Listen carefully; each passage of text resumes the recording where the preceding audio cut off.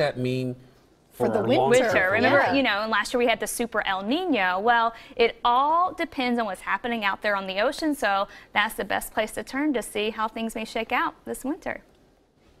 More rain here on the Oregon coast, but you can expect to see more than normal this winter if La Nina plays out, and it's looking more and more likely that that's going to happen. The ocean water thousands of miles off our coast is starting to cool down, and that changes the position of the jet stream, putting us in the line of fire, meaning more storms, cooler than normal temperatures, and potentially a lot more snow. Last year, Mount Hood had above average snowpack, and a potential La Nina this year means we could have another great year on the mountain. We love anything that says La Nina on it because that usually means it's a little bit colder and that you know, we're going to get more snow and a good quality of snow. So we're kind of banking on that. Mount Hood has already seen over a foot of early season snow, and it's been one of the wettest Octobers on record. Still, La Nina isn't officially here just yet. Right now we are in what's known as a neutral phase, or normal, an anything can go type of weather pattern. But even normal years tend to deliver great snow. During a normal winter in the Pacific Northwest, the snow piles quickly. And by the time we get to the holiday season, the snow base is about 8 feet deep, or at least to the top of these stairs.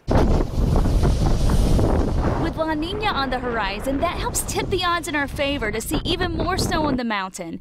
And because it changes the storm track, that means more rain and a better chance for valley snow or ice. So here's how it works. The ocean water in the eastern equatorial Pacific has started to cool down, and that suppresses thunderstorm activity, meaning more thunderstorms developing farther west, and that puts a huge kink in the jet stream. And so now the storm track is aimed right over the Pacific Northwest, meaning more storms, more rain, and also it puts us in a track to get more cool air from the north, and that can mean colder winters too. Yeah, so this is what the outlook looks like for a typical La Nina around here. Cooler than normal temperatures for us in the Pacific Northwest. More chances for low elevation snow and ice storm events.